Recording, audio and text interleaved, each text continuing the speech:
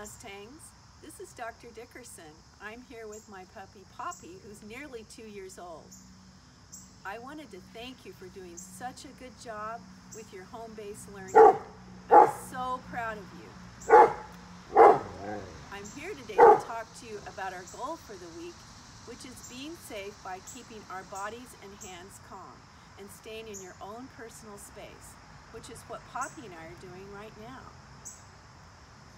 I want you to think about that during your home-based learning. It's especially important because your teachers need to know that you're really listening to their instructions for the lessons. So keep on doing such a great job. I'm so proud of you. It's a great day to be a Mustang. Bye for now.